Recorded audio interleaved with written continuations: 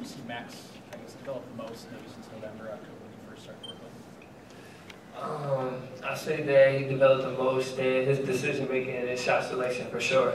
He's definitely getting quicker. He's doing more things with the ball. He's able to find people. He's getting rebounds. I mean, he just stepped up huge since November. Troy, can you talk about your improvement on defense, where you are now, where you need to be, where you want to be? I mean, just being a veteran almost, it's like you start to take more responsibility because you got to hold other people accountable, and to hold other people accountable, you have to do it yourself. So, I mean, that's the biggest change. I mean, other than that, just being quicker, being able to read plays, and the game starts to slow down more when I'm on defense and I can see things happening. Nick, when you transferred in here, what was kind of the process of working with Coach Crean to explore what else you could do with your game? I guess if that makes sense. Since day one, coming in here, Coach Crean's been working on all types of things with me, not just catch and shoot. I mean, that's what he does with everybody, really. It's not just one-dimensional. You know, he wants to work on guys being basketball players, not your position, really. What do you guys see in the They're a good team. They have a great point guard. They have, I've been playing against Trey Dance since I've been here. He's a good guy. He can shoot the ball. They both can shoot the ball. They both can really play. And I mean, the team overall is huge. The person they just picked up, Ola, sat out. He's been coming in #1. He's been coming in and playing great minutes for him. Coach Crean was talking earlier about going 4-on-4 and practice guards versus bigs. For either of you, what's that kind of like when it's just a bunch of small guys going against big guys, just matchup-wise, having to learn how to defend the other way?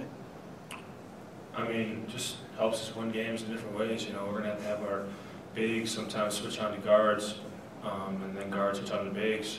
And we're able to defend, you know, properly and get stops no matter what the size is out there and what the matchup is. You just have to win your matchup. For both of you guys, I guess, you started strong in the Big Ten a year ago, probably not, and certainly not quite this strong, but what do you feel like you guys learned from that a year ago, and how do you feel like you're better than maybe you were a year ago at this time? I know it's not apples to apples because everybody's a year older and you're more experienced. But. I mean, a few things, I guess. You know, not take anything for granted. Just, you know, stay humble and you know, keep taking every day for what it's worth. We just have to keep on doing that, and you know, as long as we listen to the coaches and make sure we're doing what they're telling us to do with our bodies and rest and on the court as well stuff, you know, we're going to go and need to go. Really, I haven't really thought about the past. You know, to me, it's just a new year. Focusing on this year now. Do you guys feel better prepared to handle a lower scoring game? You grinded it out against Wisconsin, and you know Northwestern is not putting up a lot of points per game or giving up a lot of points. Do you feel like your maturity of your team is ready to deal with that kind of a slower pace tomorrow? I mean, yeah, if they're going to try to slow it down, that's fine. But you know, we're definitely going to try to speed it up and play at the pace we want to play at. It's not like we're going to, you know, tomorrow just accept that. You know, we're going to try to, you know, get our stops and then get out and run the floor like we always have been. Anything else for these guys? Okay, one note on our defense.